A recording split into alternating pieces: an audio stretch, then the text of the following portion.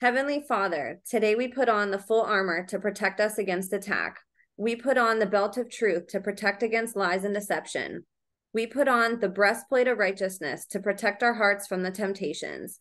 We put the gospel of peace on our feet to walk in your light, peace, and freedom with the Holy Spirit. We rebuke anxious thoughts. We take up your shield of faith for protection to block and destroy all the darts and threats thrown at us by the enemy. We put on the helmet of salvation to cover our minds and thoughts, reminding us that we are children of a mighty King. We are forgiven, set free, saved by the blood of Jesus.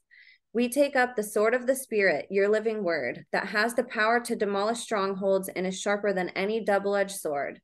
We come to you, Lord, in prayer daily. In Jesus' mighty name we pray. Amen. Amen. What's up, you guys? Welcome to The Imagination. I'm your host, Emma, and this week I'm thrilled to introduce to you yet another male survivor who has been speaking out. After saying just a short while ago that there needs to be more men willing to step up and expose the criminal cabal trafficking and abusing our children, I began meeting male survivors suddenly who reached out via email as well as discovering them on other podcasts. This week's guest has an incredible story, and I'm honored he chose to share with us on the show. Introducing operational CIA monarch mind slave, overcomer, blogger, husband, father, whistleblower, and walking miracle, J.R. Sweet. Like many survivors you've heard on the show, J.R. lived his conscious life believing he grew up in a normal household environment with a pretty normal family. What J.R. would soon come to find out as an adult in 2017 when he began having memory recall completely shook his world, and discovering the narrative he had always told himself about his family couldn't be further from the truth. J.R. grew up in a multi-generational, ancestral, satanic, and Mormon family bloodline, whose lineages actually trace back to King Henry VIII, and he didn't begin to recall his and his family's involvement with the CIA's MKUltra mind control program until he was 38. Without giving too much away, I will say that if you're familiar with former podcast guest Kathy O'Brien's story, you will see a lot of parallels that run through JR's testimony as well. Since awakening to his abuse and the truth about his family, he began an incredible blog titled The Mormon Monarch, where he shares harrowing details about his life and past. I highly recommend you guys check his blog out. If you head to www.mormonmonarch.com, I'll have this listed in the show notes and really encourage you all to go support JR's work. JR's story is jam-packed with information, and I also suggest you grab a pen and paper and shut off whatever you're doing and give him your full attention. The amount of courage it takes for a survivor of these horrific atrocities to come forth and speak their truth cannot be understated. And with the stigma around men and abuse, we really need to show our support and stand behind and next to the men who are willing to be on the forefront of exposing these crimes against children while breaking general abuse cycles and stigmas. JR, in this sense, is a hero. Before I finish introducing our guest, I want to give a reminder that if you are a survivor or whistleblower who wants to share your testimony on the podcast, or who wants to share any information privately with me, you can now email me at imagineabetterworld2020@gmail.com. Please send me a briefing of who you are and how I can support you, whether it's through podcasting or sharing information. I also just started a Substack that you can support as well at www.emmacatherine.substack.com. Here, I will be doing weekly recaps and insights on all of my podcasts and using this as a place to publicly journal my journey as an advocate for our children. All my social, email, and project links can also be found in the show notes. And as always, I'm so grateful for all of your support. So you guys, without further ado, please help me in welcoming this week's guest of honor, monarch survivor, voice for the voiceless, advocate for our children, and generational circuit breaker, J.R. Sweet. J.R., thank you so much for being here with me today. Thank you, Emma. Thank you for having me. It's an honor. Yeah, it's great to be here. I appreciate the opportunity. Yeah, it's good to get the message out to the people on what's going on. So I appreciate it. I know, and I appreciate you. I know that these topics can be very triggering and they're very hard to talk about. And people like you hand off the torch to other people who see your light, and then it gives them courage to talk. So it's not easy being on the forefront of this. And I really do appreciate that you were and are willing to talk about this, because I know it's so hard and stressful on you also. So I'd love to actually hear, and maybe let's talk to the guests about why did you start speaking out? We'll get into your story, but what was your inspiration for actually wanting to go public with all of this information? Because I'm sure you had a lot to lose. I'm sure you were targeted. I'm sure that it hasn't been the easiest thing for you to come out and talk about this publicly. And I'd love to hear your inspiration behind your mission. Yeah, thank you. It hasn't been very easy, and I have lost a lot in that sense. When I remembered things that I was remembering about my past, um, I was living in Idaho at that time. I was raised in around Idaho, in Idaho, and in Salt Lake, born in Oregon, and so all over the West. And in 2017, when I started to remember things, it was I realized I was not in a good situation where I lived. Um, and so I had to move and leave Idaho. That was in 2020. But you did a really good introduction. I appreciate that. Thank you. So I want to start where with my family, with where I come from, and how I came to be here. And so the reason that I'm speaking out is because the things that I began to remember in 2017 were so awful and so overwhelming in what I was remembering had happened in my life that I felt compelled to speak out. It seems inevitable that if you have any kind of a moral standing, you would speak out on these things. It's just how it should be. They have killed me before through MONARCH programming, and that was for suicide programming. And so I was dead for a short period, and I went to the other side, and I feel like that impacts my reasoning for speaking out as well, because I know that when we leave this earth, we go somewhere much more beautiful and wonderful than this place, and we'll see a lot of the folks we knew in this life. And so, to me, it's a message that just needs to be shared. But I am a survivor of the Central Intelligence Agency's trauma-based mind control program. I was raised in a generationally abusive family, a satanic family bloodline, essentially. My family reaches back, as you mentioned, to King Henry VIII. And and that's something my family was always proud of, that I was always aware of throughout my life. They always talked about it, and we're proud of that fact. Um, and my grandfather, that's really where I feel like the Central Intelligence Agency comes into my life, is through my grandfather and through my uncle and handler. And my grandfather, he was a Marine in World War II. And he became involved while he was in the Marine Corps with various individuals involved with things revolving around the mind. They would use him for various things, such as carrying messages. He worked for a colonel for a while, and so he was a courier. He would carry messages, and he'd be made to memorize them. And my grandfather was abused as a child. In my mind, that's how I perceive it, and that's partly what was wrong with him. He ran away when he was 13 years old. And so he had a pretty rough go of life. And then the war on top of that, he was a Marine Corps scout sniper. And so it was pretty hard on him.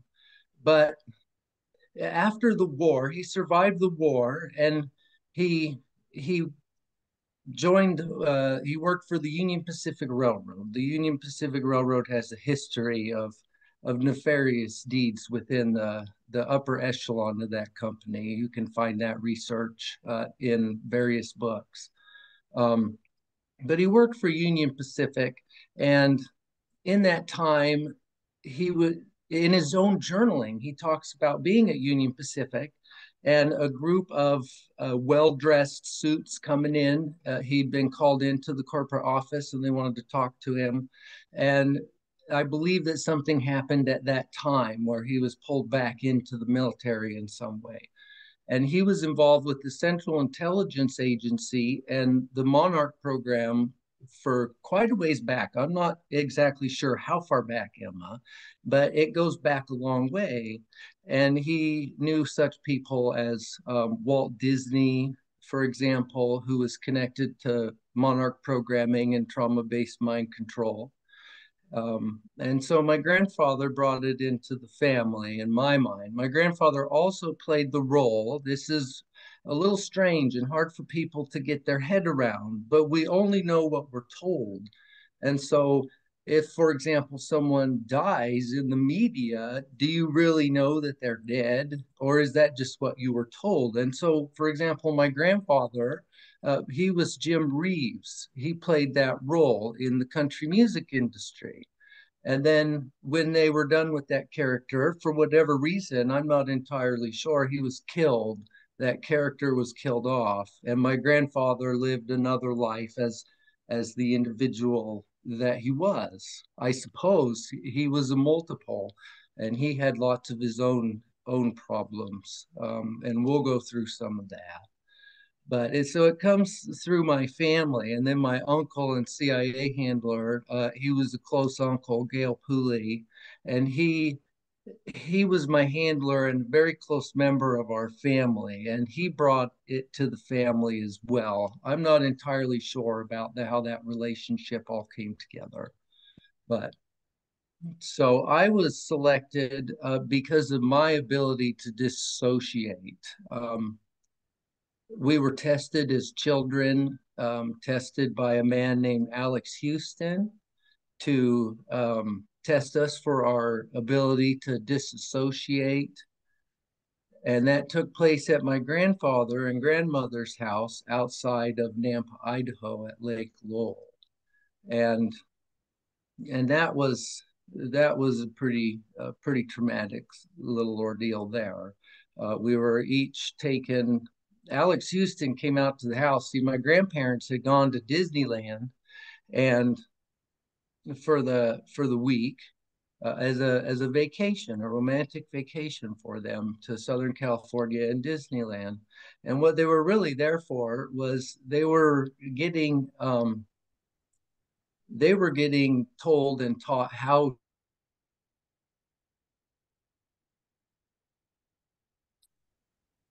And so while they were away to Disneyland getting their training on how to raise children in the project, we were at my grandparents' home, staying there for the week, and um, they had a guy coming out to entertain us kids. And so we were all waiting, and as little kids, we were excited. This guy had a dummy doll thing that he was going to show us, and do a little show for us. And so he came up the drive finally. It was evening, and he did a little show for us, Alex and what Elmer, I want to say, his dummy. Yeah, and they did this show for us. And then after the show, they said that they wanted to do a test. They wanted to do something with us kids. And so each one of us was taken back into a room there with Alex, and we were tested for our ability to dissociate. And so what that entailed is we were taken back there one by one, first of all, and my sister was first, and they had in the room a box that had a hand in it. It was a severed human hand. And they just opened it. So my sister went back there, and what the thing was would you dissociate? And so my sister screamed when she went back there, and they showed it to her. And then my older brother, he was taken back, and he screamed when he saw the human hand. He didn't dissociate. And then when I was taken back, I didn't scream. I saw the hand, and I just dissociated from the situation. I was there with my grandfather and his friend. I just dissociated. And so I was taken back. And so I was selected for trauma-based mind control programming sponsored by the Central Intelligence Agency, because there's a lot of people doing it, not just the CIA. The satanic, what I call the satanic elite, are also doing it. really rich people, what we consider to be the elite, a lot of them, I'm not saying all, I don't know that for sure, but what I witnessed was a lot of them are involved with Satanism and trauma-based mind control. They put their own kids through it. And so that was the test that we were put through there at my grandparents' house. And so I was selected at the age of 5. And then the next year, we began our trauma-based mind control programming at the Disneyland facility in Anaheim, California. There's a lot of human bio programming, trauma-based mind control programming going on at Disneyland in Anaheim, California. I realize how crazy that sounds, but that's what's going on. The best place to hide something is in plain sight. And so in Disneyland, underneath that park, there are various tunnels and rooms and areas set up specifically for Monarch programming, for doing things like filming kiddie porn, killing people, human trafficking, holding people there for use by the agency or other individuals. I'm not entirely sure who else on that, but there's a lot going on there. And so every year we'd go there. Well, not every year. I take that back. There were a couple years we didn't go, I believe. And so I don't know, Emma, how many times I've been to Disneyland. So many times that it just every year that's where we went on family vacation. But there was a lot of programming that took place there. I've been able to work through my year there in '84 and my year there in '93 or '95. I forget which. And so it's been a lot of work though, working through those events and those years. And so I'll keep working on them and try to get through them all. But there's a lot there to work through. And so I started to remember all these awful things taking place in 2017, um, which set me on this journey to understand what had happened to me and how I had gotten to where I was. And Disneyland was part of it because my wife would ask me, why can't you remember things about this or that? And I couldn't tell her a whole lot about our trips to Disneyland. And so she noticed that I had memory issues as far as my past goes.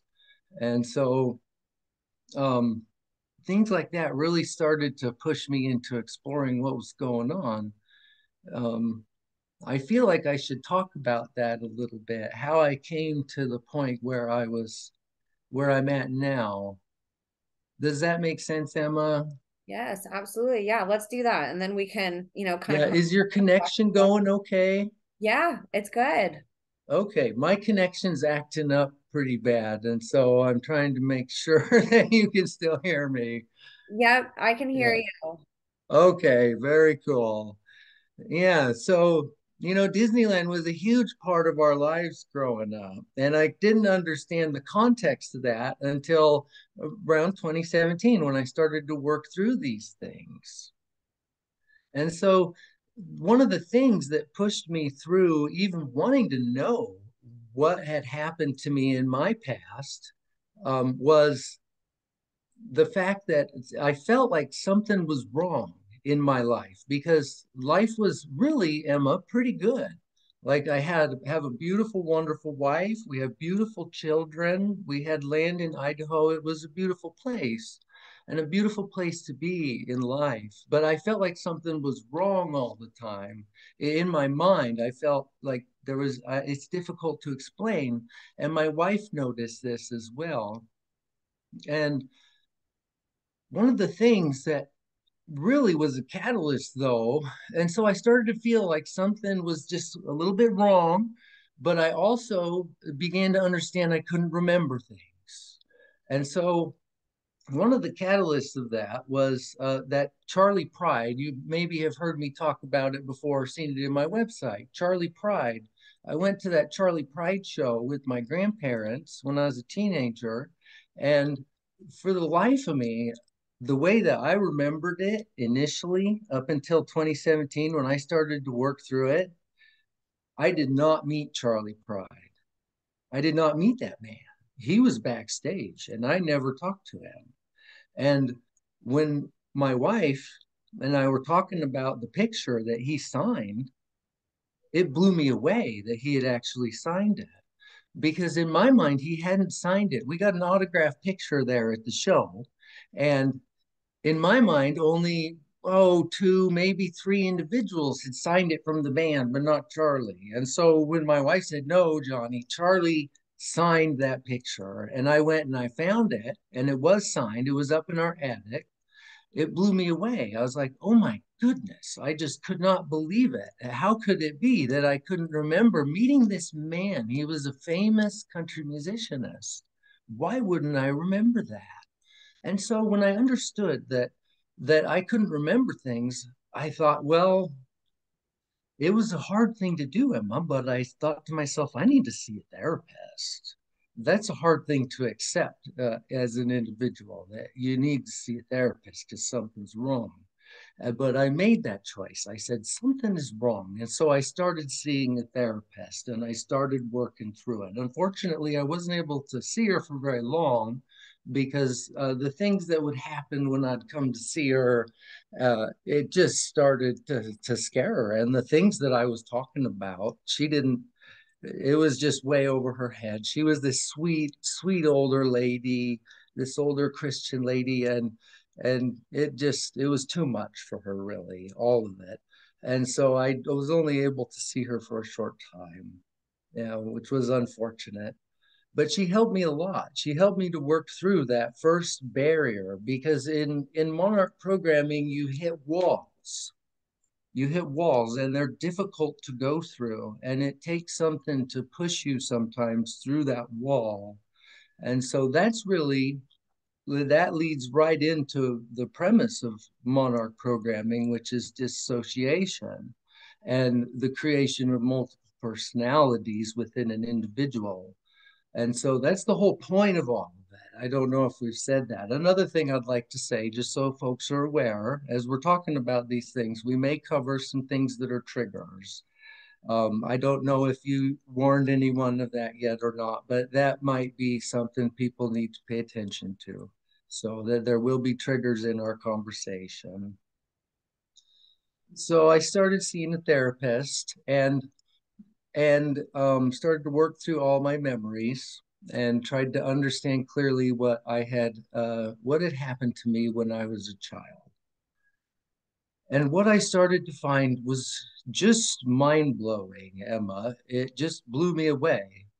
And one day I came home and my wife, she was down taking a walk, and I ran down to her on her walk there on our property and I said, babe, this is really weird, but you're married to a CIA sleeper agent, a CIA sleeper assassin. I said, it really freaked me out because of the things that I was remembering. And one of the ways that I was able to start working through these things, really, the therapist helped a lot, Emma, but what really helped was journaling it out. I read some of Kathy O'Brien's work. I haven't read it all. Seems to me like she's a wonderful individual, and I think very highly of her. But her work is really interesting and really well done. And so I read her first book, and some of so when saw a therapist and started to understand that something was wrong, and we started to work through it, after that period of time started, I started looking into Kathy's work. And one of the things that really blew me away in Kathy's work were the correlations. And so, for example, there's a part in Kathy's book where she talks about being programmed to be a message courier by someone sticking a knife in her chest. And the first night I read this, it didn't hit me. And I put the book away and I went to bed. And then the next night, I sat down with the book and I was reading it, and I didn't know where I had left off the night before. And so I just started at the top of the page and said, I'll just read the whole thing. And so I started reading the whole page again. And when I came through the section where she talks about the individual sticking a knife in her, it hit me like a ton of bricks. My uncle doing the same programming to myself. And my uncle was the first person that I remember doing it to me. I was had that happen to me by several individuals and was also tortured in that way by my grandfather at another experience in McCall.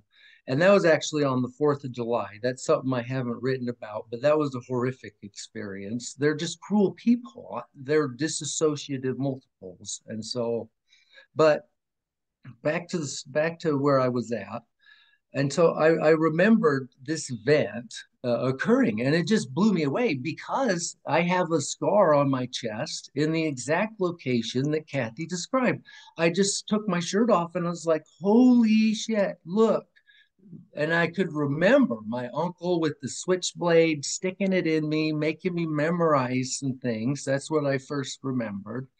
And so that was really shocking. The scars that I found on my body have really been difficult to just disregard because I have scars that I've been like, well, how did I even get that for years? I wonder, how did I get this scar? Where did it come from?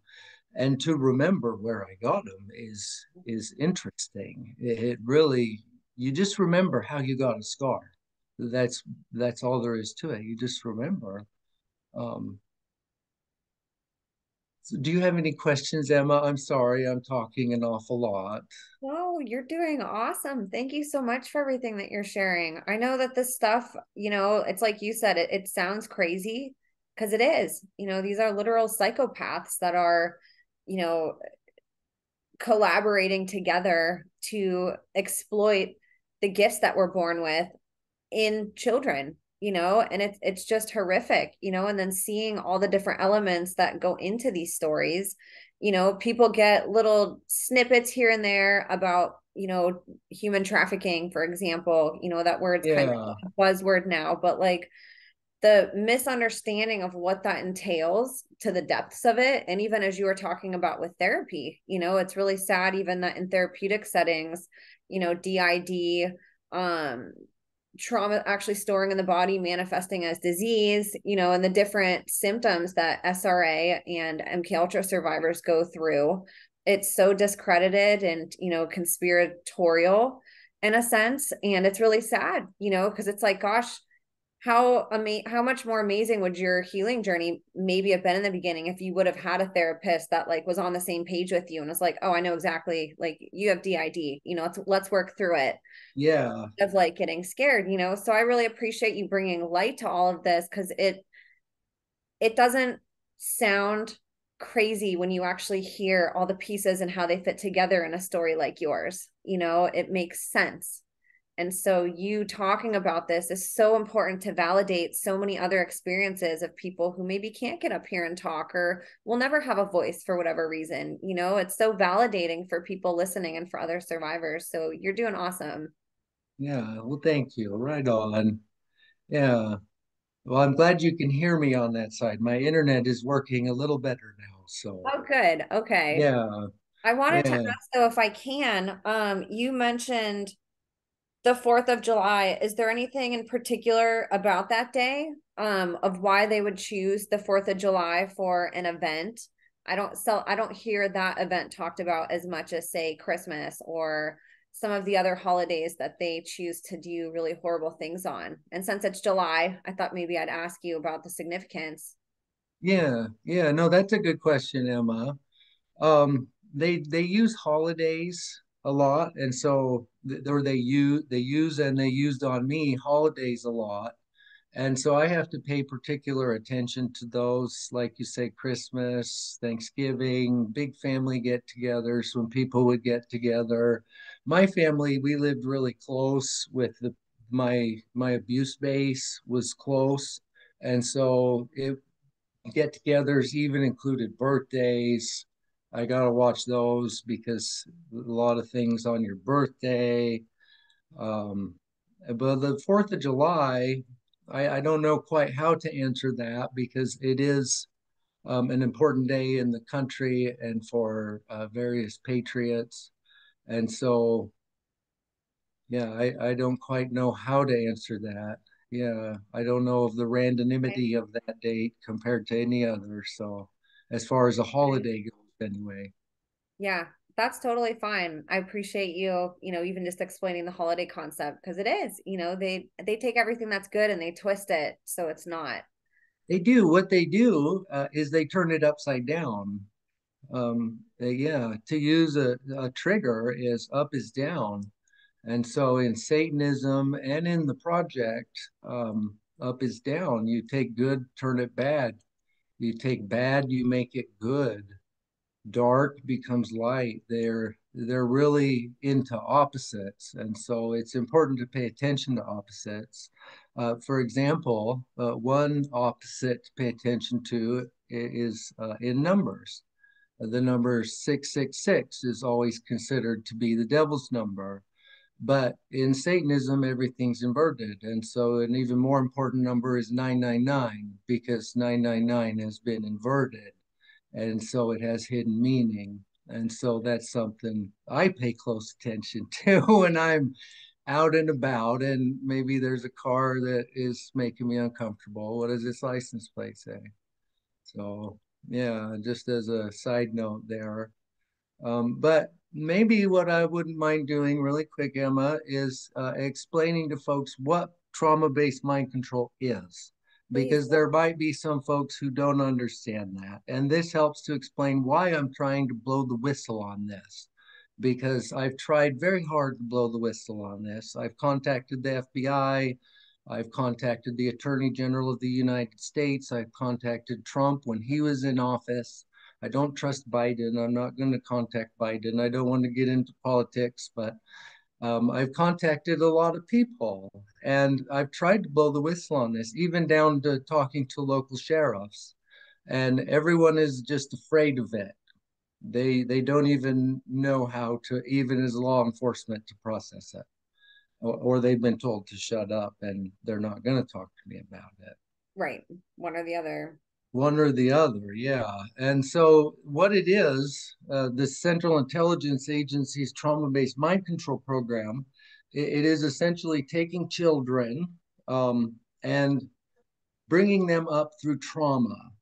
Uh, the most important children are children who were generationally abused. So, children who abuse runs in their family. One of the most horrific forms of abuse for a child to push you to a point of dissociation is child abuse and child abuse by your own family. It's awful, and it's so awful that it pushes your mind out of your body. You disassociate. Sometimes you leave entirely. And I can remember, I have several flashes of, I should say, on that, of being out of my body. I can remember being out of my body when I was in the depth tanks and they had run me through suicide programming, but that was a different experience. But they will push you out of your body. And the point of the whole project is just that, to find children that disassociate, who are strong in dissociation. And the strongest ones come from generationally abusive families. And a lot of those generationally abusive families come from elite bloodlines. And so the rich are into this, like I was saying, the very wealthy. They live a completely different lifestyle, one might say, than the general population. And the strongest that disassociate are those that come from generationally abusive families. And then you include in that satanic generationally abusive families. And that's what I come from, is from a satanic generationally abusive family. My family are Satanists and they are hiding in the Mormon church. Religious institutions aren't free of this, and it's not only the government, religious institutions are aware of this. I was raised in the Mormon church, and so that's where my background comes from. And I was connected to Gordon B. Hinckley and Thomas Monson and Airing. And those are the individuals that were in my life. I was going to be placed under Hinckley in an internship in Salt Lake. But back to what I was talking about with the purpose of it. The purpose of it and how they do it is they do it through trauma. And so they abuse you from the time that you're born. I can remember being abused as far back as I can remember. And and then they make you witness awful things. And so my grandfather, for example, he was a psychopath and he killed people for the CIA. And so I would have to witness this firsthand, as well as the disposal of individuals, which was very bad to go through. And so I don't eat pork. A lot of people that were killed by the agency and the Satanic Network were fed to hogs. They're fed to pigs. Pigs will eat anything. And so I've heard people talk about, well, where's the evidence? Where are the bodies for these things? Well, they were fed to hogs. It's they control hog farms. And so there's also other means, such as there's a beetle that'll eat the human body as well. And so I've witnessed those being used as well. And those are not a very cheap option. They're very expensive. Um, so you witness all these horrible things. The first time I can remember people being killed was in Disneyland. This little girl that was held under the park there, and we were taken off of a ride and taken down under the park, and then made to witness what I would call a blood sacrifice ceremony of sorts. And that's a long story. Do you want me to tell that story? It's kind of gruesome. I can tell it if you want. It's up to you if you're comfortable telling it. I know it always gives listeners context, but there's absolutely no pressure if it's not something that you want to get into right now. Okay, I don't mind talking about it. These things are all pretty awful, and I lived through it. So, And on this show but too, like you're the audience listening to you, they've listened to, they kind of expect a level of discomfort. They're listening to horrible things every episode, so you're in front of the right people who are going to be receptive to, holding space for what you're saying. okay, okay. So at Disneyland, one of the ways that they do programming, and this isn't the only way, but one of the ways is they will act like a ride broke down. And so you'll be loaded on a ride, and then the ride will start up. And usually you're put in between various cars. So my family, my older brother and sister, oftentimes would be loaded in front of us, me and my younger brother, because my younger brother was also selected during the test for Alex Houston. And so he also went through a lot of trauma-based mind control programming, and we went through it together. And so we would be loaded on the ride, but they'd put a car between us or two and then put us on and then send us in. And then the ride would break down and it would stop and it wouldn't be going. And a moment or two would go by. We would be unloaded from that ride. It would stop at the right spot and we would be unloaded from the ride and we would be taken under the park. And in one particular instance, on my first trip there, I can remember being taken under the park, taken off the ride, and being made to witness my grandfather, um, committing murder under the park. So what happened is it was the wild toad ride, and it stopped out in the ride. I was with my little brother and my dad, and someone came out through a door out of the ride setting, and they got us. But we were scared, me and my little brother, and so we didn't want to go without our dad. And he came with us that time. This was right at the beginning of it all in my life, as far as programming at Disneyland. And so he came with us, and we went under the park, and and when we got down into the tunnels, we were taken into a room by this young man, and my grandfather was in this room. It was very dark. My grandfather was in there. He had the robe on, a black robe, And he was very angry at this individual for bringing my dad. He told him not to bring my dad with him. And so he had to take my dad back up. My grandpa, he took me and my little brother back into this other room. And in that room, Emma, were cages set up in that room. And they were set up around what I would consider to be an altar. And that altar was there for killing people, for killing the children that were held under the park in these cages. And so this might be really hard for people to hear, but these people are inhuman, and the trauma that they're trying to initiate is so bad, it's unimaginable. There are children that were held under the park at that time in cages. And my grandfather, he killed in front of me and my little brother one of the girls that was held there. She was just this sweet little girl, and he just took her out. Yeah, and he put her on the altar, and he killed that little girl.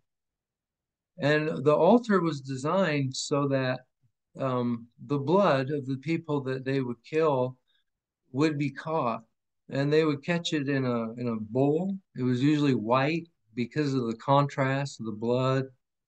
And see, blood, Emma, that's drawn through trauma, it has certain chemicals in it. And Satanists believe that that blood is powerful and it gives them longevity in life.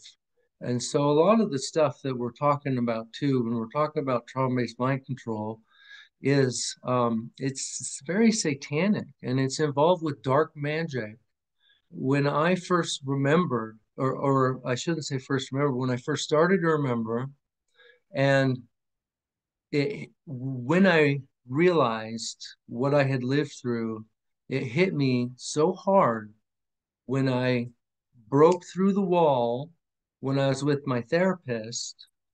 And now we're going back to 2017 when I was seeing my therapist. It felt as though I had broken a very powerful spell. That is the only way I could describe it to my wife, was that a very powerful spell had been broken.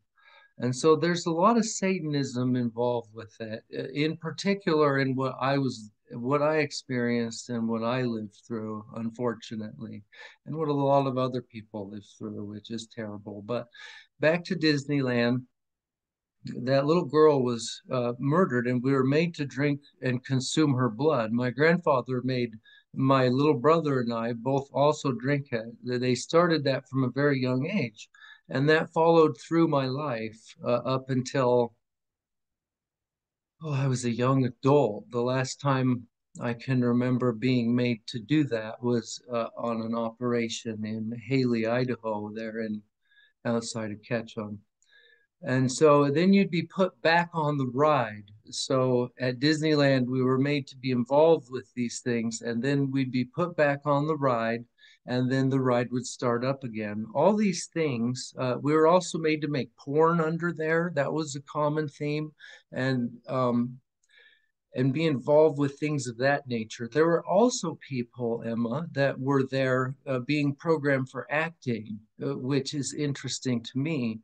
And so in the project, in the program, your program, a lot of people are programmed for different life paths, I would call them.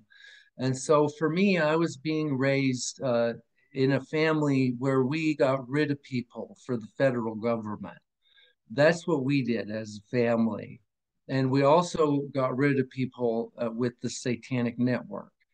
And the Satanic Network that I was involved with is directly connected to the Mormon Church, which is, it's just too bad that the religious institutions are involved with these things. But that's somewhere that Satanists hide. And so the Mormon Church is well aware of trauma-based mind control programming, and they're directly involved with it. They provide generationally abused children to the church. One of the big things in the church, for example, is genealogy. That genealogy that they're working on is also used to find elite family bloodlines, satanic family bloodlines, and they're able to follow that, and they're able to work with those children. This helps them in the project. And so these various institutions, such as religion, government, those are able to be used by the satanic elite and by the government intelligence community for various things. And that's one of the things that they use it for. And so I've jumped around an awful lot. I want to finish up on the premise of trauma-based mind control programming because it is important.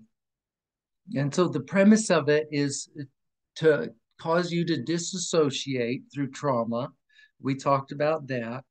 And then once you are in that state of disassociation and trauma, they program you, we could call it, with a new personality for whatever it is they want you doing in that personality.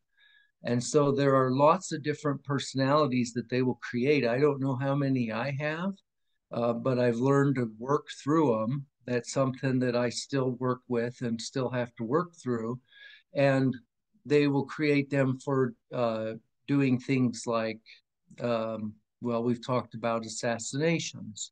They will program you to do such things as that, or murder for the network. They will also program you to make pornography. I was made to make an extensive amount of child pornography. I was used as a child to make, I can't even tell you how much. And my family was heavily involved with that. They had a video store there in Nampa, and so out the front door, they'd be renting videos about Disneyland and the recent blockbusters, and then out the back door would go kiddie porn.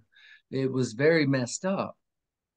And I can remember being made to be involved with that, clear up into being a young adult.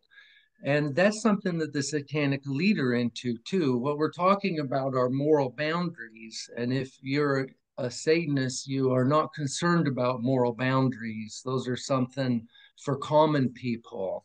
And so yeah, it's difficult to get into the minds of those folks. They're not very healthy.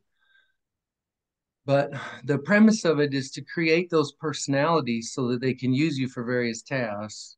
And one of the benefits of a mind slave, because that's what it is, you're a slave, you're a trauma-based mind slave, you're living in a state of mind slavery, which to me is one of the worst things you can do to an individual. And that's one of the reasons that I'm so outspoken on this, is because you steal someone's free will to live their life and do what they will with their own body and their own mind. They steal your mind through this process of dissociation and the creation of another personality or multiples of them. And so it's a terrible thing to do. You're stealing someone's free will, which is just wrong. You're living in an upside down world. And what they're able to do, Emma, is make it so that you can't remember being in that personality or going through the trauma that you endured. And so, yes, you are caused to dissociate. You're put through trauma, which in and of itself is difficult on the human mind and difficult to recall, pure trauma. And then you add into it creating a multiple personality. Well, the CIA in particular has gotten very good at the scientific aspect of it, we're going to call it.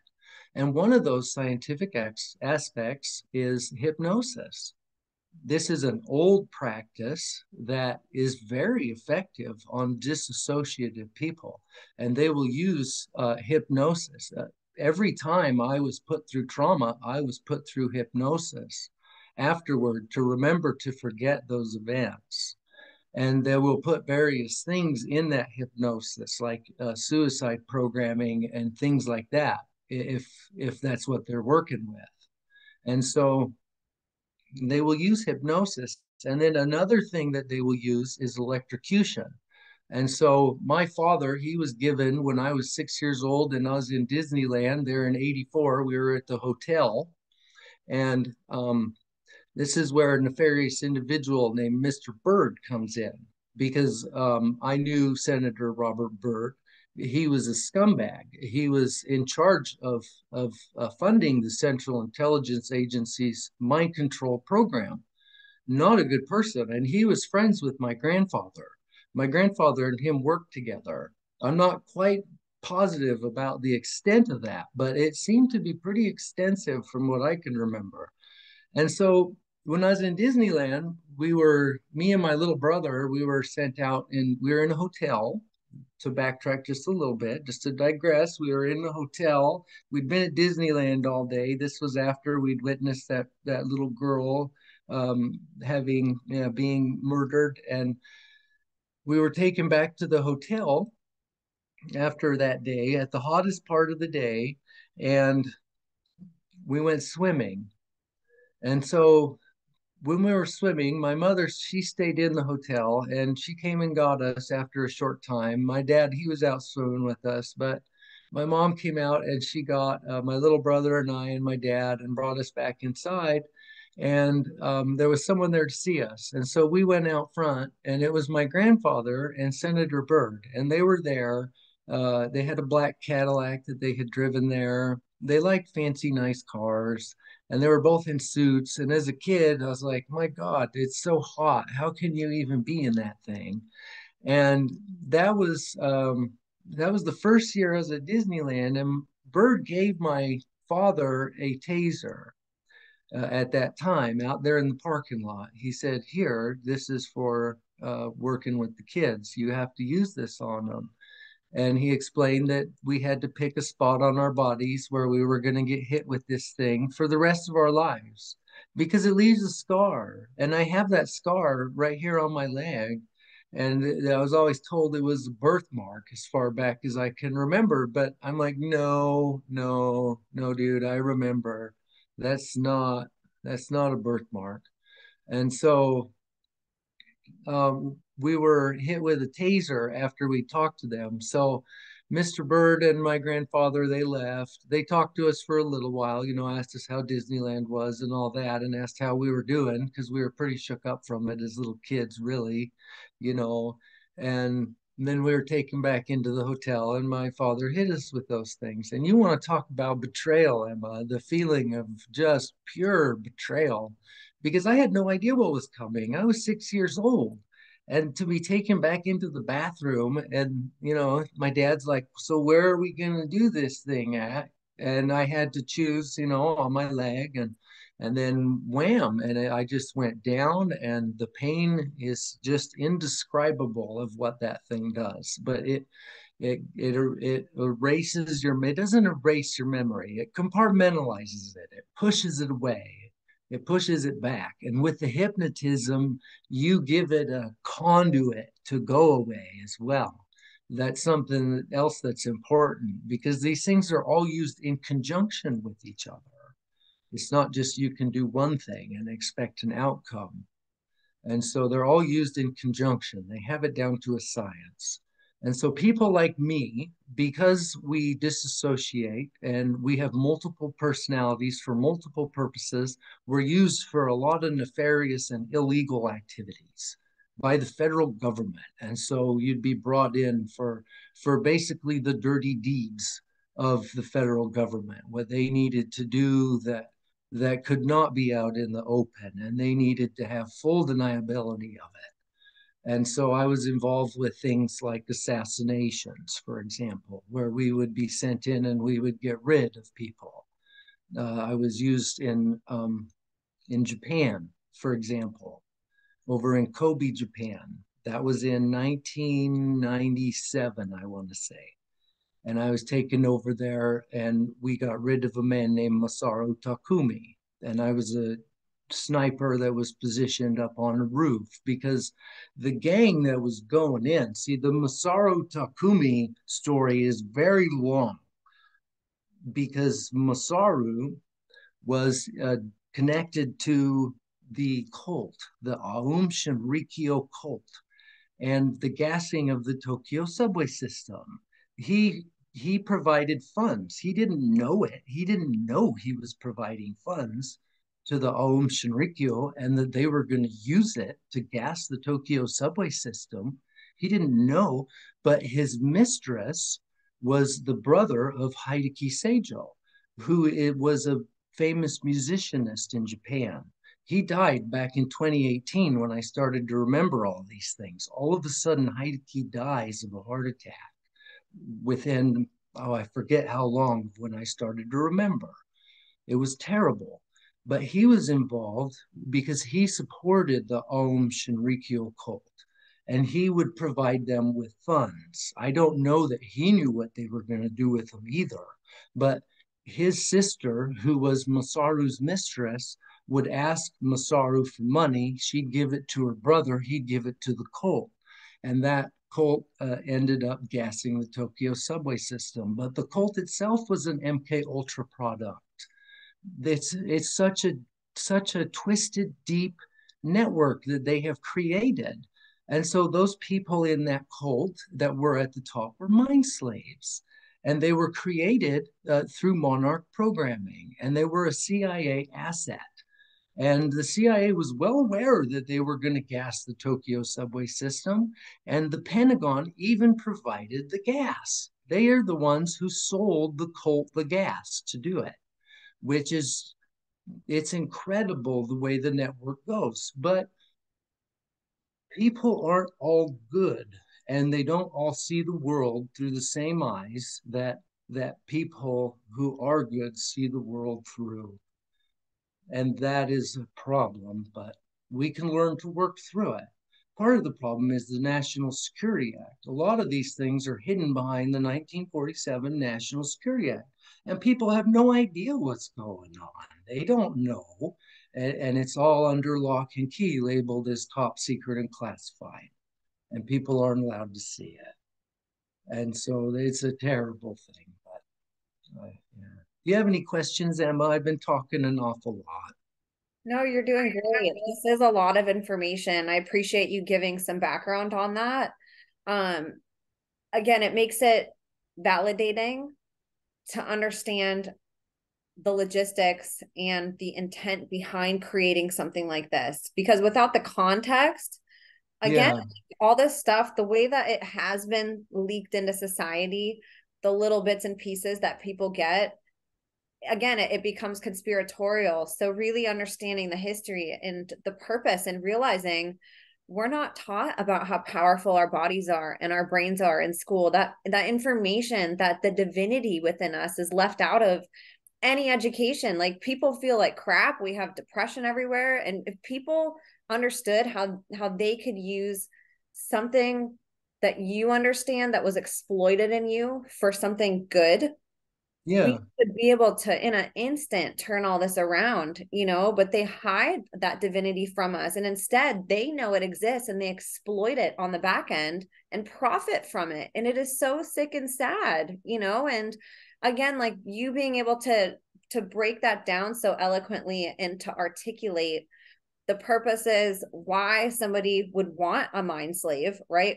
Why wouldn't the government want just kind of not expendable people, but people that aren't them to do their dirty deeds so they can continue to be in the spotlight and look good and have other people go and do the stuff that they, are too, cowardly to do themselves in a sense, and so evil to even want to do to begin with, So I just want to thank you for giving some of that history, because it really does help people connect dots in their head and say, that makes sense. Like, I could see our government wanting to do that. I could see how and why somebody would choose a church to hide this in.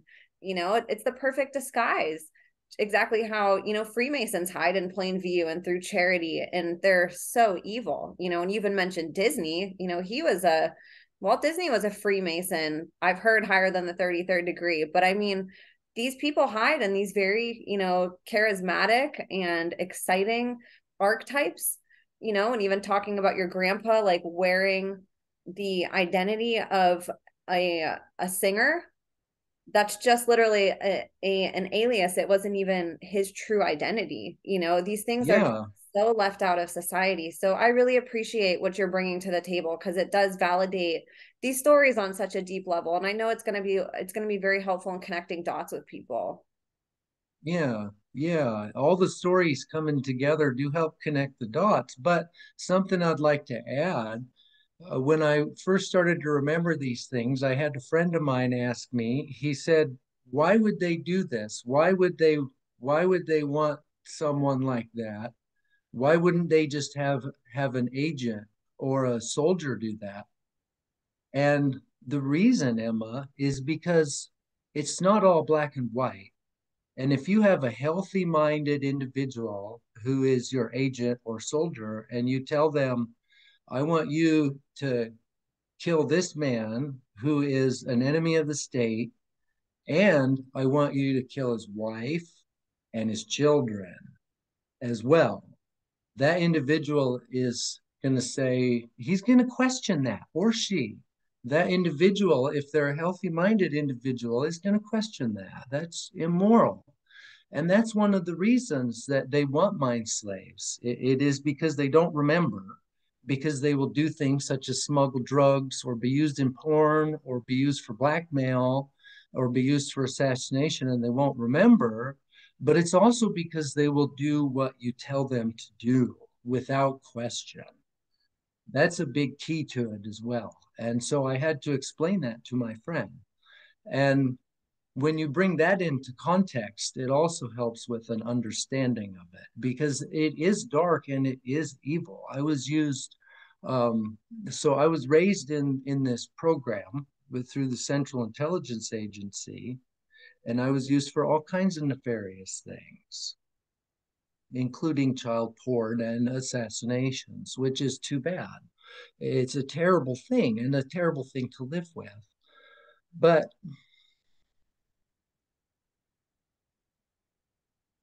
And I do, if I could ask you one question, actually, yeah, could you can. you explain the role that your parents played in this, or how, like, kind of their history and their role, whether they were mind control slaves too, or sort of how they fit into the picture?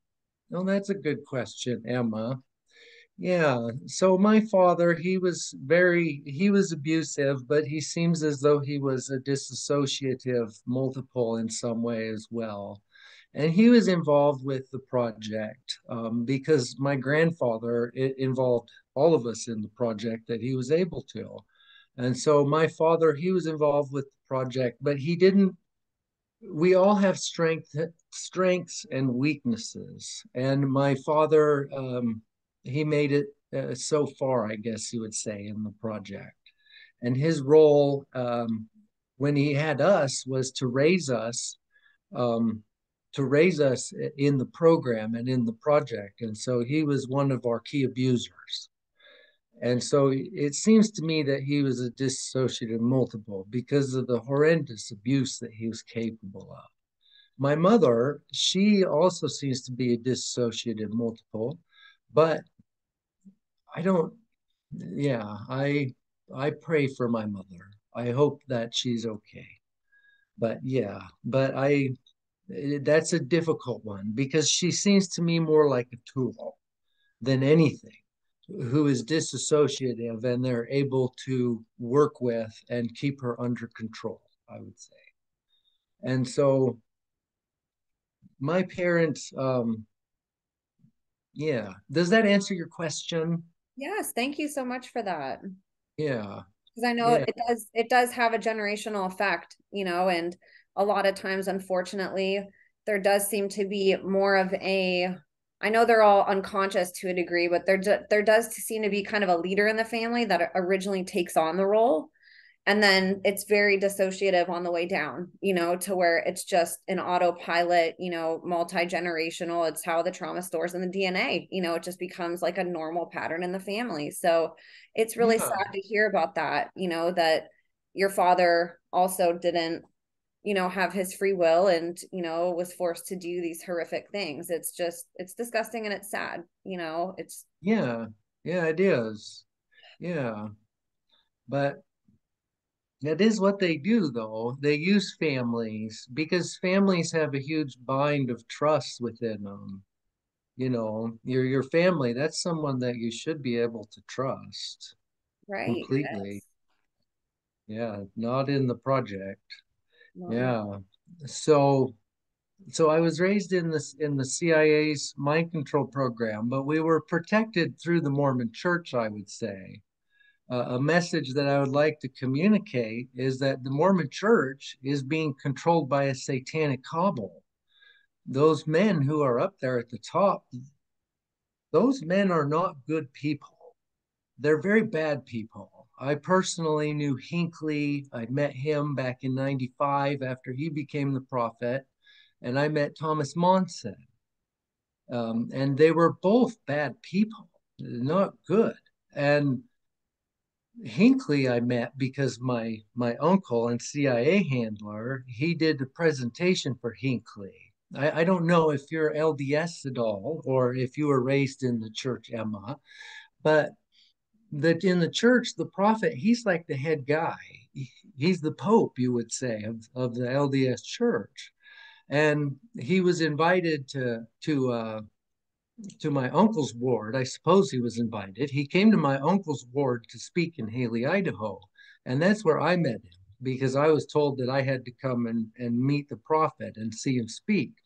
And so we went, and my uncle, he housed us, me and a friend of mine who was also a mine slave as well. I was raised around other kids that were also mine slaves and that were in the project and in the program, and we'd be used to handle each other and keep each other in line, or be used for aliases for various things. You know, where was so and so? Oh, well, this person can vouch that they were over here. But we met Hinckley there in Haley. We did a presentation for him because my uncle arranged it because Hinckley had just become the prophet of the Mormon Church, the president, and he wanted to know what was going on with the Mormon kids from abusive families and satanic families. He wanted to know what the government was doing with us. And so me and this other kid, Chris, we were used in a presentation, and it was done in my uncle's basement in his office there.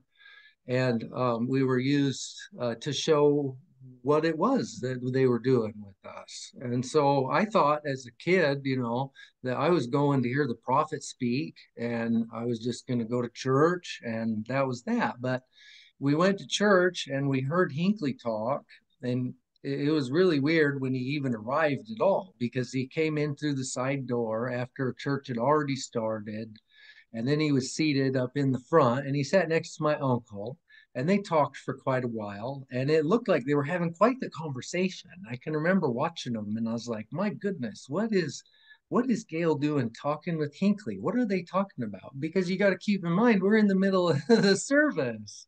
Someone's giving a talk. And so they're up there talking. And then Hinckley was finally got up. He gave his talk. It was short and just pretty mundane. I was blown away. I was expecting something prophetic, like, wow, this is the prophet. This is going to be incredible. I'm going to be moved, Emma, beyond imagination. No, it was like, wow, okay. I've heard that talk like 10,000 times in my Mormon past. And so that was a little disappointing. And then he sat down after giving his talk and he talked to my uncle for a little while more, and then they left. The prophet left in the middle of the meeting. They said, okay, everyone, we're stopping for a minute, and the prophet's leaving. And so they all left through the same side door they'd come in. But when he'd come in, Emma, he was surrounded by bodyguards, the prophet, which blew me away. I was a young man and I'm sitting there and I'm like, why would the Mormon prophet need to be surrounded by bodyguards? It didn't make much sense to me in my mind because I figured if you were a man of God, God's going to take care of you until it's time to go. And then it's time to go. And so what's the problem? Why would you worry about it if you were the prophet? Well, he was surrounded by bodyguards. And so then they all left, and then sacrament meeting ended, and Chris and we had been told that we're supposed to go back over to my uncle's house after church, and we're supposed to come back over there because there was something going on. And so we were told to head over there, and we got in our car. We drove over there. First, I talked to my cousin because I was a little nervous about it. I was like, why are we going over there? What's going on? And so I went and found my cousin, and she told me, no, we're not going back over to the house. Well, what are you talking about? And her friends went back in the building. Well, Chris and I were like, well, we better get over there. I knew my uncle didn't like to be made to wait. And so we headed up there, drove up to the house. We went inside. Seemed like no one was there. We went down in the basement, and knocked on the door. Well, we were supposed to do a secret handshake.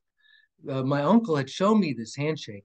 You see, Emma, before this, the night before all this happened, before the prophet spoke, we stayed at my uncle's house, and we stayed in the basement next to my uncle's office. And we were very heavily abused that night because they were getting us ready to meet the Mormon prophet. My grandfather came up from the Boise Valley. It was about a 2.5, 3 hour drive from Boise to Haley. My grandfather drove up, and another individual that I know as Kyle, he was there. And if Kyle wouldn't have been there, it would have been really bad. My grandfather might have killed us. It was such a horrible experience. And my grandfather was out of his mind. And so they tortured us through the night. I'm not sure how long they tortured us for, and worked on us to get us ready for in the morning. And in the morning, when I woke up, I felt terrible, Emma. I just felt horrible. And my body would just felt awful. And I couldn't understand why. I was like, is the room stuffy? What is wrong with me? And got out of bed, got moving. And my uncle, he met me in the hall. And he told me that he needed to show me a handshake. And this is where he told me I needed to come back to the house after church. And he showed me this handshake, and he said, you need to remember this, because when you come back after church, you need to come down to the office, and you need to know this handshake to get in the door when you get here. And I was just kind of like, okay. Like, I was half awake. I'd been up all night being tortured, and he showed it to me, and I could not remember it. And he says, do you got it? And I tried it again, and I couldn't hardly remember this handshake. And he was like, okay, you got it, you're good. And then he left. And in my mind, I was like, oh no, I don't got it. I sure hope I got it, because I don't feel like I do. And then and so we went to church and we listened to the prophet and all that. And then we came back to the house. Well, now we're standing at the door to get into his office. And I knock on the door, and Chris, he's behind me. And Chris, he was a young man. He was a funny kid. He had a loaf of bread. We'd been fasting all morning because we were supposed to fast. We were often told we couldn't eat when we were going through programming sessions because it affects the human mind. It puts you into more of a survival state. And so we were fasting, quote, that morning.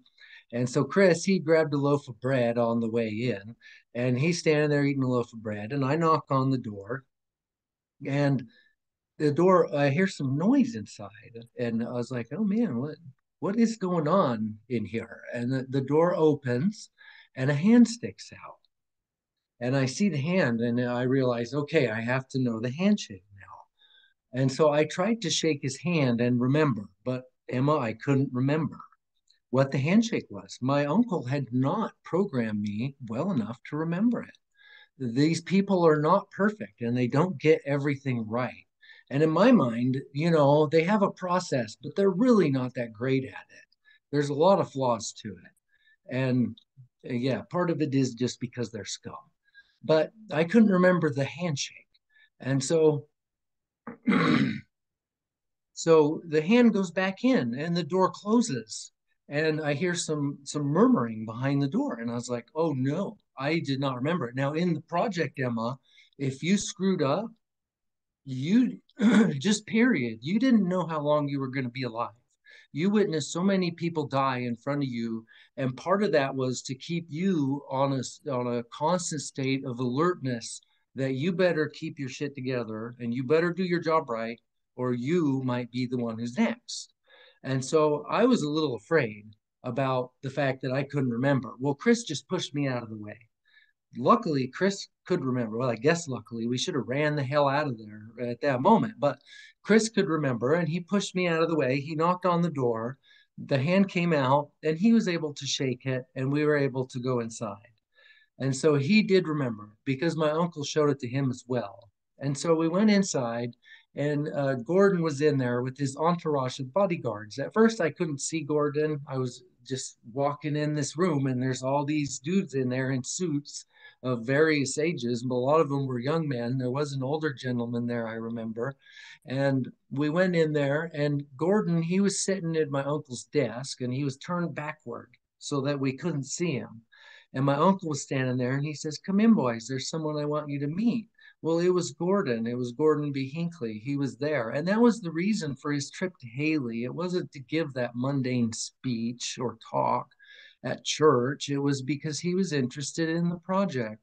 And we were there to do a presentation for him. And so that night before, we had gone, you could say we'd gone through the presentation and all the aspects of everything we were going to cover in this presentation. And so we were made to strip naked there in front of Gordon. We were made to enact homosexual acts, have homosexual sex there in front of Hinckley.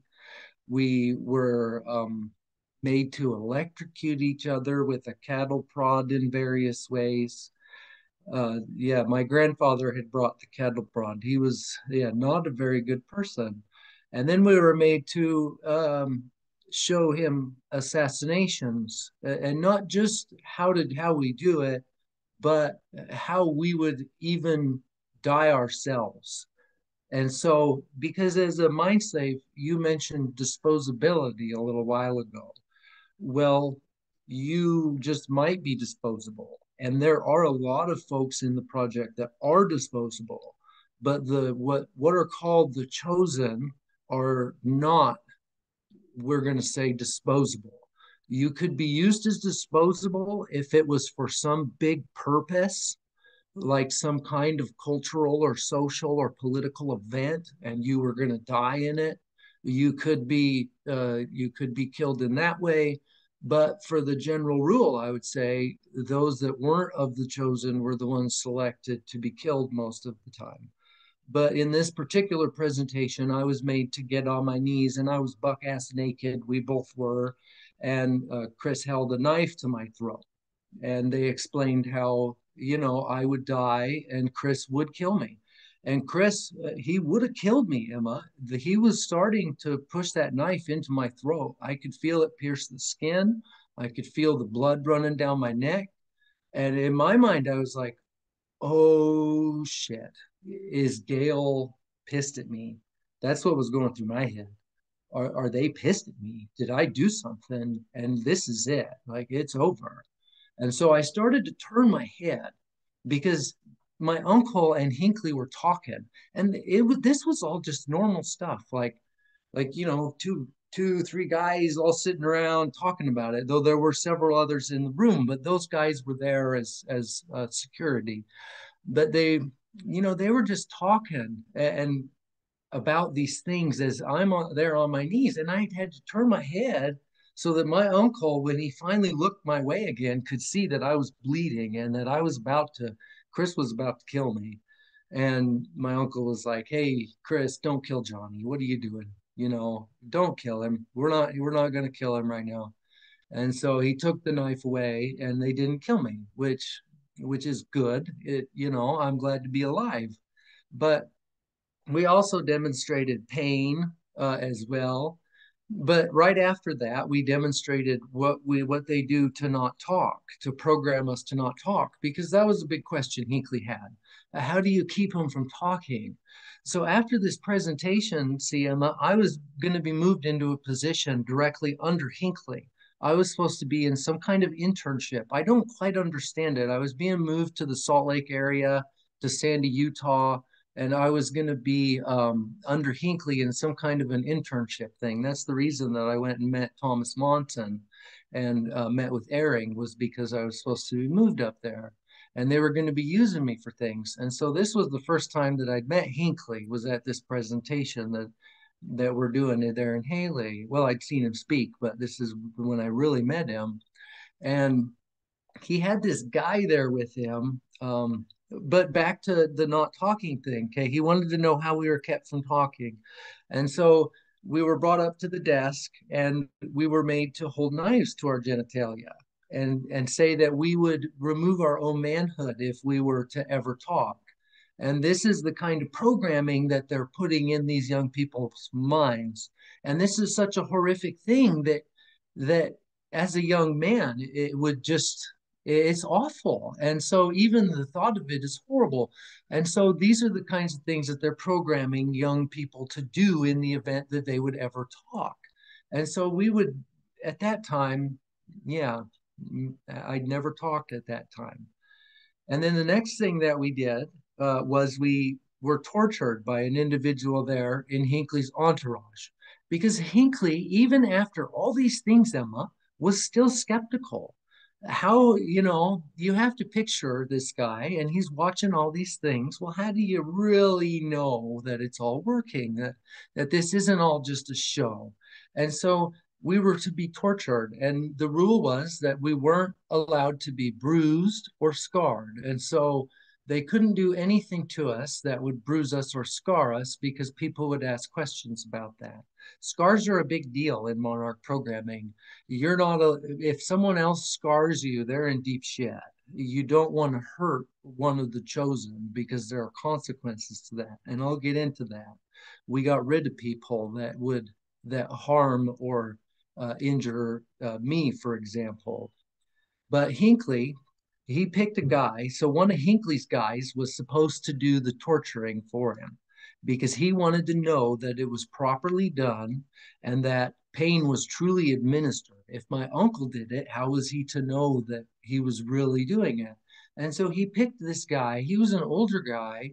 I'm not quite sure how old. It seems like 50s or 60s or something, maybe a little older. And he was ex-military, very short, flat top style haircut. And he tortured us both. And he twisted our arms, is what he did. He twisted our arms up behind our backs and just reamed them and twisted them good. This left no scar and it didn't bruise anything. And I can remember being put through that. And it was really painful. But we didn't scream. That was part of our programming. We would enter what I call my tin Man programming. And so this goes back to the Wizard of Oz programming. They used various formats, we'll call it, for programming, such as the Wizard of Oz, Alice in Wonderland, Batman, etc. And so my Tin Man personality kicked in. And when you're in that state, you work through the pain, um, but you don't, it's difficult to describe. It's there, but you're able to block it out. There are times when I blocked it out entirely and have not felt anything. And there's times where it is painful, but you are able to work through it. This time with this guy, it was painful and I was able to work through it. And so he tortured us both. And then we did the presentation. And this convinced Hinckley because it was his guy doing it. And then we did remote viewing for Gordon. Remote viewing, psychic abilities are something that people are prone to who have been abused. And so the young children who've been abused for their whole life are more prone to psychic abilities than are healthy-minded people who have not been put through such things. And part of the reason I would say, Emma, is that you have a closer relationship to the other side when you are in real need. Does that make sense? Yeah, it's like your senses, it's like you have hypersensibility in a way where everything Yeah, is constantly like your discernment, you're so much more aware of things than other people and can pick up on energies and can pick up on cues and emotions and just yeah, like it gets very spiritual when you talk about that aspect of it, and society doesn't want to believe in that, but that's where society goes wrong because these people know that these gifts exist, and that they can exploit them, and yeah, it's very, very real. I 100% believe that, and it absolutely makes sense. yeah. Yeah, so they're able to use that a lot in the project, different people for various things. I was used for remote viewing. And so we did a presentation for Hinckley on my ability to remote view. which means, for people who aren't aware, means that I'm able to see things in what I would call the memory field. I call it the memory field, the energy field. It's a field of energy that exists around us all, and it records everything that's happening. And if you're able to get in tune with that, you're able to watch it and see various things happening. I've had it occur since I've remembered my past back in 2017. I haven't remote viewed for a while, but I've been able to do it several times since then, which is interesting. I'm still working on that process and I don't have it down, but when I was a mind slave and under their control, they were able to hit me with that pretty successfully. And so for Hinckley, I was able to view his wife because it was hard to convince Hinckley once again that I was truly even remote viewing. And so he said, well, how are you going to prove this? And my uncle said, well, let's view your wife. And so I viewed his wife, and she was in church down in Utah. And I was able to tell him, well, it was, interesting because when I told him she was at church, he said, well, duh, she better be at church, because that's where she was supposed to be. But she had a certain kind of shawl. I don't know exactly what to call it on, and it was a specific color, and I was able to tell him that, and he knew when I talked about that because that was a gift that he had actually given to her, and so that convinced him of the ability and the aptitude of remote viewing. And so, as an elitist, back to the satanic elite, they're able to learn these things. Like you were saying, the general population, they're not even able to believe that these kinds of things can even be happening. But these people, they know and they want that secret knowledge, and it's dark magic to them. And they're working at understanding it and having those keys given to them in order to do those things. And so I was going to be moved to Salt Lake, where I was going to be used by the church and the church leadership. I'm not exactly sure what for, but it doesn't seem good to me. Um, and so, yeah. Does that make sense, Emma? Yes, thank you for sharing that. I'm so sorry that you had to go through that. Just thinking about that childlike mind, you did a good job kind of putting yourself in your shoes as a child, and it's so sad to think that you had to process all of that in such a quick time at such a young age, just over and over and over again. It's unfathomable to think about, you know? Yeah. Oh, Yeah. And part of it with their programming, in my mind, I perceive that they even see themselves as being merciful because that you don't have to remember it. You're able to forget what just happened, but it still lingers under the surface. It's still there. It's just at the back of your mind behind a wall or several walls. Thresholds are a big part of it all, moving through that threshold and understanding what happened there. So, yeah. And then so that was when I was 15 years old that I was used in that presentation for Hinckley. I was about to turn 16. And that trip I was taking, or that year, so I met Hinckley that summer or that spring. That was in March, towards the end of March, beginning April, that happened, that I met Hinckley. And then I was sent to Disneyland that summer for my last year of programming at the Disneyland park. And so that was a really bad summer. And then after programming at the Disneyland park, I was taken back east with my grandparents, and that's when I met Charlie Pride. Had a couple experiences with Bird, saw Bird over there. Um, and that was the year that he bought me as a slave, that he paid for me. And so that was a big year for me.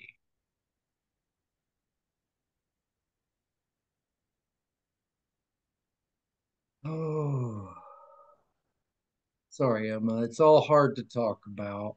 I know, I appreciate you shining a light on this. It's horrific, and then just thinking about again trying to process that as a child. It's like it's impossible to put yourself in those people's shoes. It's like there's no empathy. It's just stripped from people and it's so terrible to even try to comprehend, what goes through these people's minds and to think about, what like the child you were, and I just want to say, little JR, I know he's proud of you for being up here today and talking about this and bringing justice to his story and empowering other people. Yeah, yeah. He tried before to speak out, but he'd get shut down pretty quick. But 95 was when I met Hinckley. And I want to say, Emma, that it was 93 that I was sold to the CIA. In 93. And that is when I was bought by Senator Byrd. And 93 was the last year that I went to Disneyland. Yeah. And Disneyland was a bad year that year. It was close to my birthday, going back to 93. And when I was in 93, yeah, when I met Gordon, oh, I'm trying to remember how old I was at all of these times. I'm sorry. It all gets a little bit jumbled, even for me after working through it all. It's really difficult. Yeah, but Disneyland that year, that was a bad year. And that was the year that I learned that I was being sold to the CIA.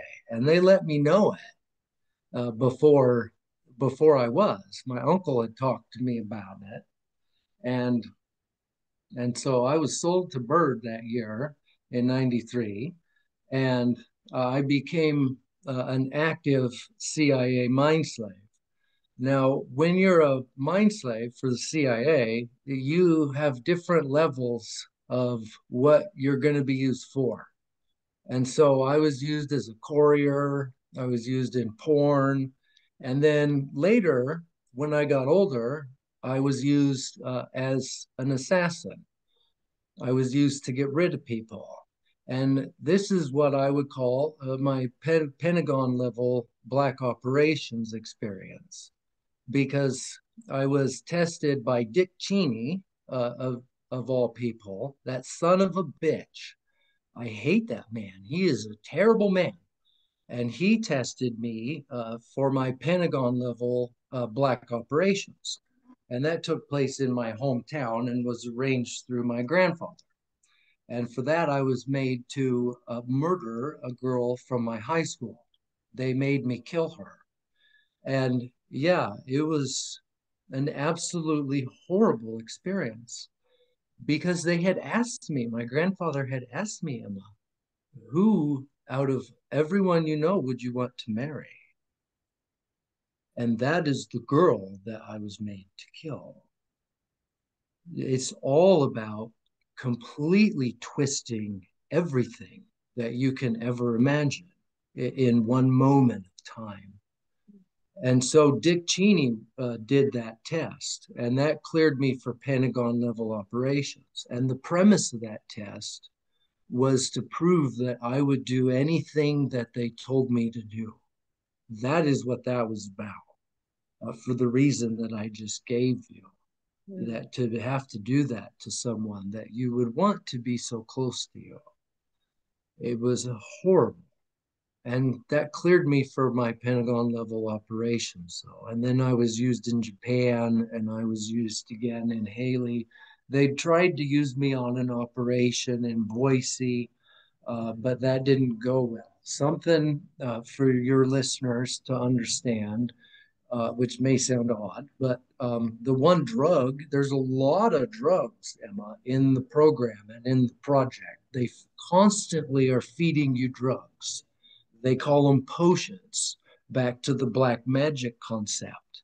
And they're constantly feeding you these drugs, and they have different drugs for different purposes, one to wake you up, one to put you to sleep, one to make you angry, one to make you feel invincible, etc. One to mellow you out as well, yellow mellow. That's what we used to call that. And they would feed you drugs constantly. But the one drug you weren't allowed to have was marijuana. You were not allowed, as a trauma based mind slave, to have marijuana. Now, not everyone in the project, let me rephrase that. Not everyone who is aware that you're in the project knows that. They don't all know or understand why you're not supposed to have that, because I would acquire that from people even who knew that I was in the project, but they didn't completely understand what that was all about. But what that particular herb does is it disrupts your programming somehow. Somehow it breaks down the programming so that you're able to have logic and use your conscious mind and not lose your mind to them. It's difficult to explain. When I was in Boise and I was on the rooftop, my uncle had placed me there. I was supposed to shoot a guy who was going to come out of the bar, the Neurolox. Yeah, I'd been in the bar, I'd seen the target, and I was positioned on the roof. Zion's Bank, actually. And Zion's Bank was well aware that the Central Intelligence Agency was using their bank. And they had arranged it with Zion. Zion's is owned, that started as a Mormon company. You know, they don't want us using the term Mormon. We're supposed to call them Latter-day Saints, and that's all fine and dandy, but I always knew them as Mormons. And so that's a Mormon bank. And I was positioned on Zion's, and I was supposed to eliminate the target when he came out of the bar at closing time. Well, my programming broke down. One reason it broke down was I'd been smoking marijuana with some friends of mine a couple nights before. I'm not sure exactly how long before. And just that one time in that time frame was enough to break the programming enough to where it failed. And so I was up there on the roof. Now, when I'd been sent into the bar, so I had been sent into the bar and was supposed to lay eyes on the target. Now, Boise is where I grew up. I grew up in Nampa, just outside of Boise. And so I have friends in that area. And I went into the bar, and when I was leaving, after I'd ID'd the target and seen him, I went to leave, and my friends, one of my good friends' older sisters, was walking in the bar, and she was a little snockered. She was a little drunk, and she saw me, and we started talking, and I couldn't sneak out. I couldn't get away from her, and so we talked for a little while, and she almost blew my cover, Emma, because I had a radio receiver in my ear, a device for listening and communicating with my uncle who was out in a van outside of the building, a comms van. And so she almost blew my cover because she saw that comms device. And she said, "What are you?" And she was so drunk, yeah, and she was just a little gal. And so it didn't take a whole lot. But a sweetheart of a gal. And so this really bothered my uncle that she almost blew our cover and that she had seen me at all, because now she had seen me in the bar. And so I was positioned up on the roof, and I was finally told, you are to not only eliminate the target, you're also to shoot your friend's sister, and you're supposed to shoot everyone else in front of the bar that you can hit with the ammo that you have in this weapon. And so I was supposed to basically commit a mass shooting, was going to cover up this assassination. We were going to cover it up with a mass shooting. I don't know if they even gave a damn if I was caught in all of that. And my programming broke down through all this. I was up there on the roof. I was freezing. It was cold. It was raining on me. The wind was blowing. And my programming started to break down. And my mind could process, you're about to shoot your friend's sister. Like this, something's wrong. And I couldn't do it. It all broke down, and I freaked out at my uncle who was below me in the van. They closed off the parking area underneath us. on the building. The building, Zion's, had its own parking lot, and a parking attendant was there making sure that no one would come up to that level. That level was closed off. My uncle was parked there in the van. And so we were working in conjunction with the bank. And my uncle, he got pissed when I got pissed because we started, when I would be in those personalities, Emma, it was a different guy. Like I could be mean and, fuck you, Gail. We got into this big argument about what was going on. And he said, you get down right now. You just get off the roof. And so I got off the roof. We aborted that operation. But that man didn't get to live. He was an individual from a foreign country. He was some kind of foreign national. And we ended up getting him in in Haley, Idaho. He survived that attempt, but we got him later. And so unfortunately, his whole family went the second time. I was made to eliminate not only him, Emma, but everyone there in the house. And so, and that's a terrible experience, a terrible thing to talk about. These are the kinds of things that they do. And that's why I'm so motivated, Emma, to talk about it with people because it's wrong. I'm sure that I have rambled and I apologize for that. But these things are wrong. The Central Intelligence Agency is sponsoring slavery and human trafficking, drug trafficking, and murder. And these things are wrong. And I'm a living witness to that. And I have tried to communicate this with law enforcement and government officials. And they've done nothing but harass me and try to keep me quiet. But I'm not going to be quiet. For all the things that I've talked about, it's all wrong. And we as a people have to stand up and understand that these things are happening. I know it's really hard for people to even comprehend that these things can happen. I get that. And that's part of the mind science of it, is that it's difficult for the healthy human mind to even perceive that anyone could go to that level. It's so bad. But they do, and they are. And they do it to their own children and to other people's children. And if we don't do something, then I just can't be quiet about it. So I'm against it. And all those people that are in it, they need to wake up. Not everyone who's in it even understands what they're involved with. Like we talked about earlier, my parents, they don't completely understand. Everyone doesn't, even those in the project, even Charlie Pride. Charlie, I hate Charlie Pride. Like I'm pissed at Charlie, but Charlie was messed up. And even Charlie wanted out.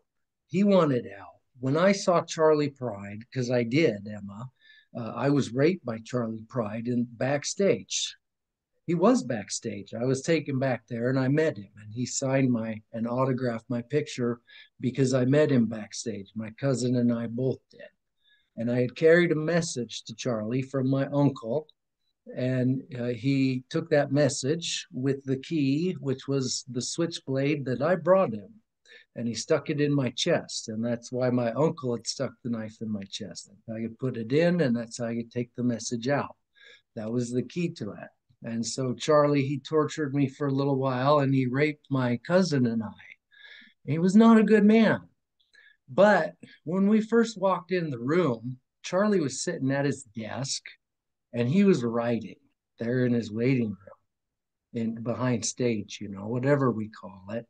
And he was sitting there writing a letter. And so here I am carrying this secret message in my mind. Well, Charlie was sitting there writing a letter to Bird. And this letter was saying, I want out of all this. This stuff I'm done. I don't want to do this stuff anymore.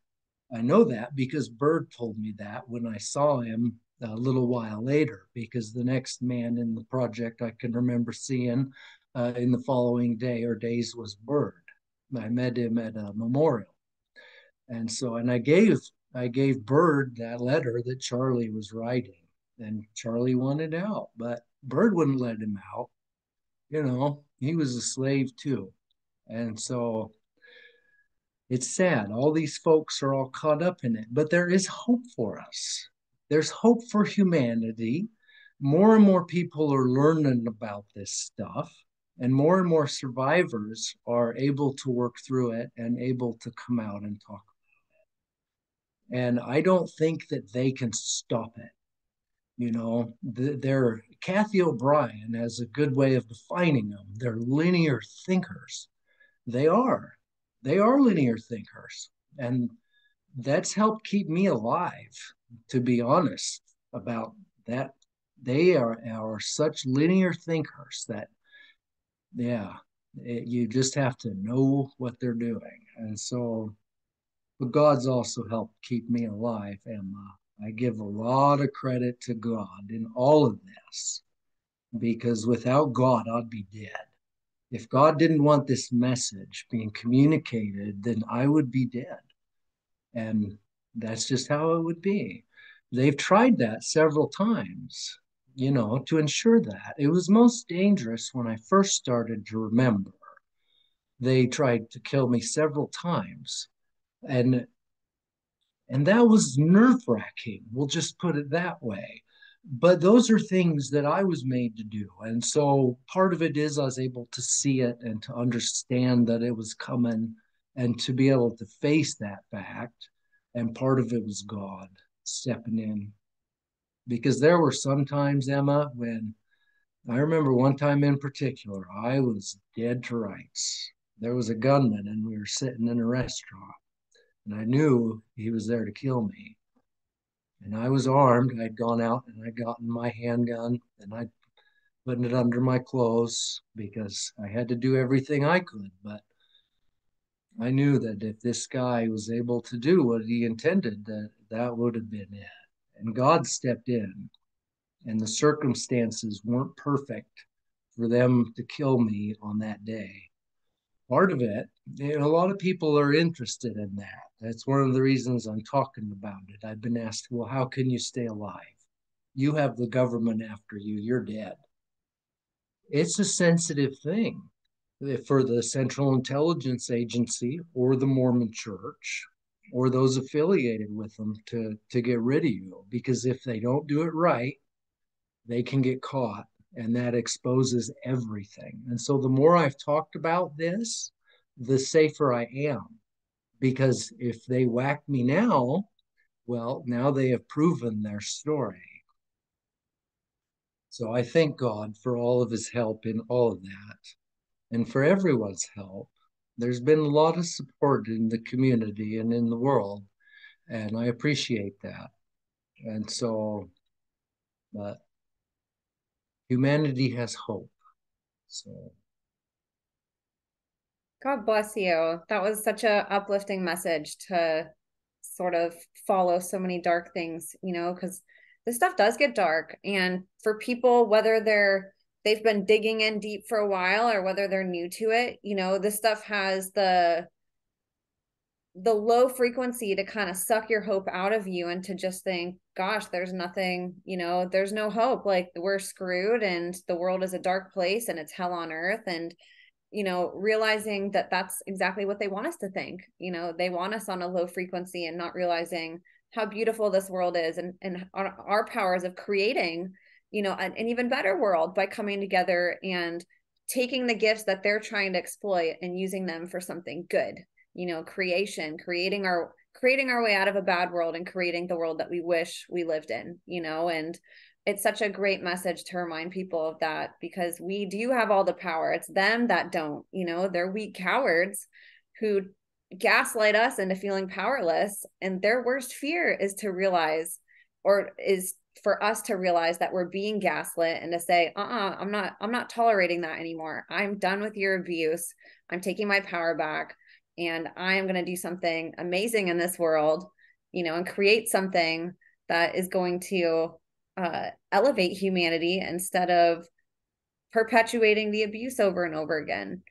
So I really appreciate everything that you do, and the messages. The stuff is really hard, and somehow you find a way to make it somewhat lighthearted to where it's digestible for people. And I really appreciate your way of breaking everything down too, JR. So thank you. Nice. Thank you, Emma. Yeah, it is difficult to process. So, yeah.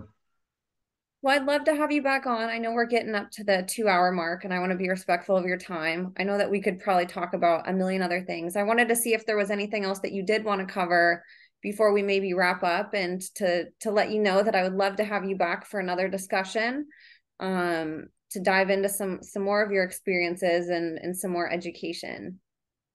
Nice. Thank you, Emma. I think we've covered everything for today. Yeah. And we can talk about that. That would be good. Yeah. It's nice to let people know. So, Absolutely.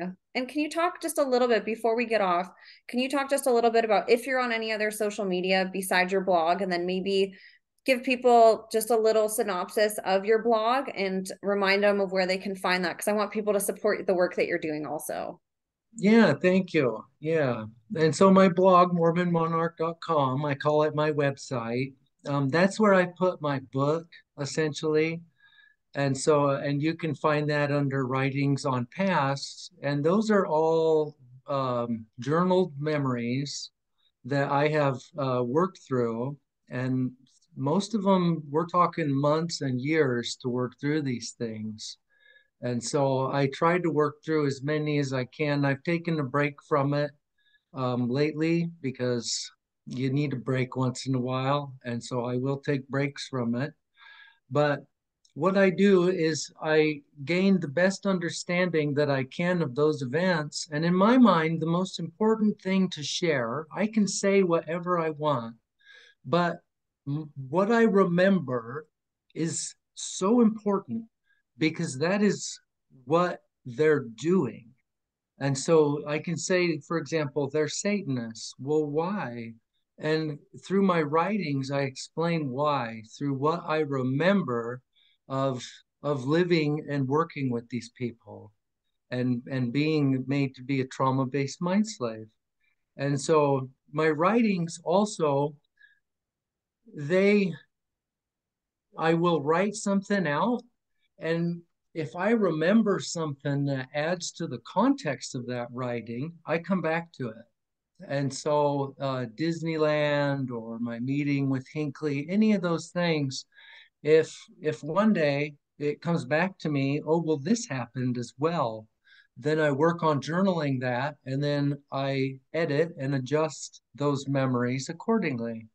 And what I'm working on is I'm going to put a book together. So those are all chapters of a book, and I will have that book published at some time in the near future. Yeah, because if something does happen to me, let's say I my heart stops beating for some reason, then a book is a hard copy that can live on and other people can read it for generations and it can be passed on. A website is something that's more vulnerable. A website, it runs its course until its subscription is paid. And so I will be publishing a book because I feel like this information is important for humanity, just for the people to know it and to be able to remember it for generations and understand it. And I feel like it's going to take, Emma, generations for people to understand this thing completely and for it to work its way through our social structure, but I pray that it does. And so, and I'm also on Facebook.